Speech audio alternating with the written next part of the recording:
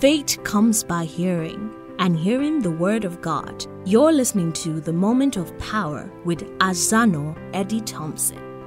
Daily audio devotions to energize your day, presented by the Advent Hero Ministries.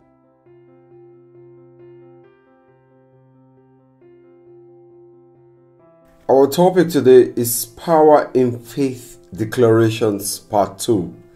If I perish, I perish. Go, gather all the Jews that are present in Shushan, and fast ye for me, and neither eat nor drink 3 days, night and day.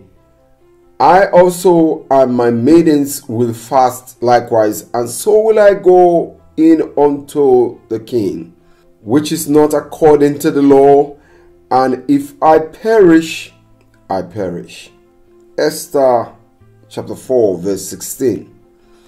Out of satanic hatred, Haman had planned the ethnic cleansing of the Jews in Persia because Mordecai refused to bow to Haman as commanded by the king. As a Jew, he did this because he would not bow to a man in reverence.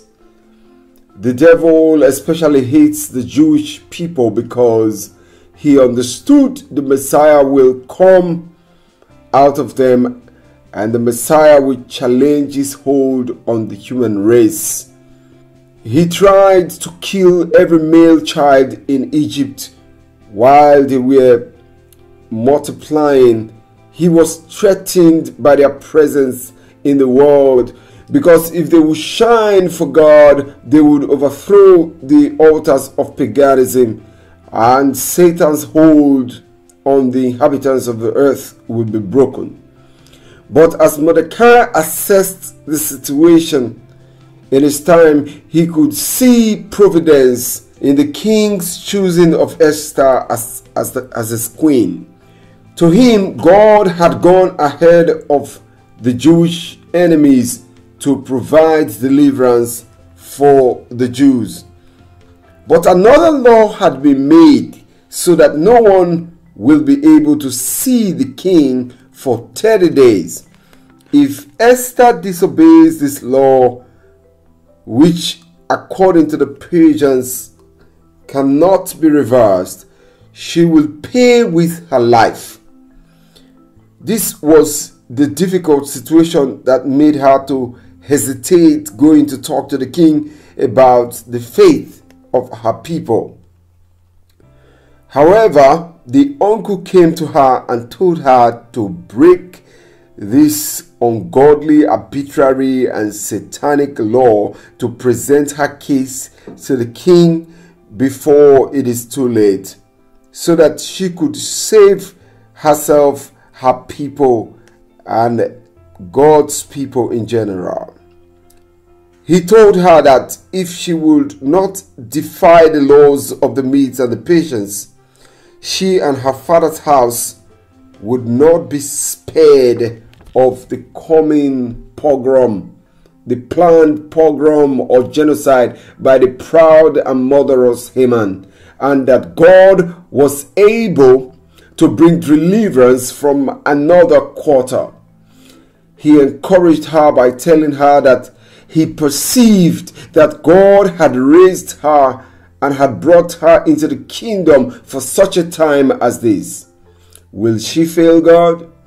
Will she allow fear to deter her, or will she trust everything to God in faith?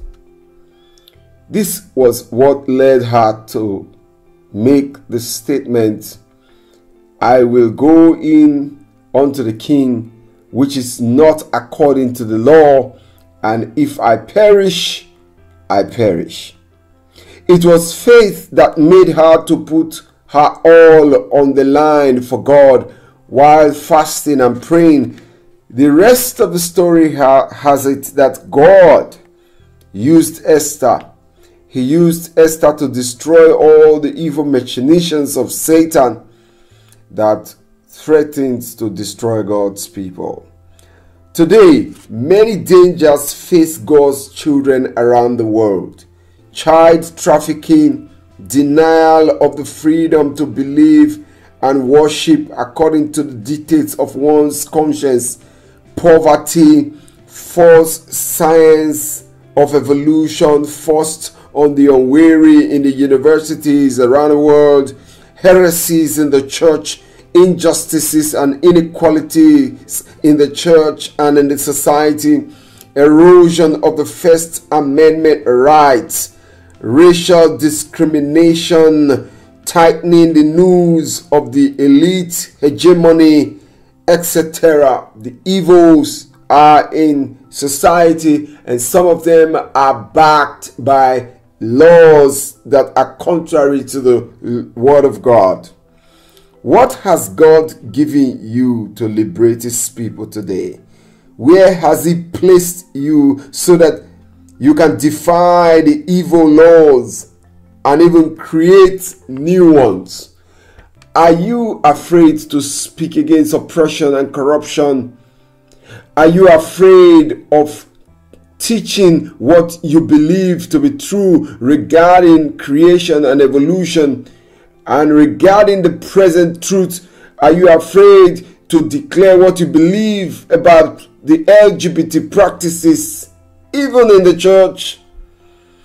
May God give you the undaunted faith and courage of Esther to deliver many of God's children today from satanic laws and conditions. May the Lord depend on you. May you experience the power of audacious faith. This is the moment of power. May you have a victorious day in Jesus' name. Amen.